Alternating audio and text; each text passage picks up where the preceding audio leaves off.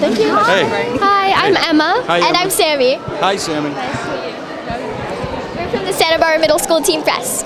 Awesome. When you were younger, you studied journalism, but had a passion for acting. What was special about acting that makes it meaningful for you? Well, for me, where I grew up in southern Missouri, it was the Ozarks, and it was there wasn't a lot of opportunities to see the world, and through movies I could see the world. So I fell in love with movies that way because they showed me other people, other cultures, other ways to handle situations, and so that looked like a really fun thing to do to me. Great. What advice would you give your 12-year-old self? Ooh, that's a hard one. What advice would I give my 12-year-old self? Wow, I don't know. I'm stumped. You stumped me. I don't know.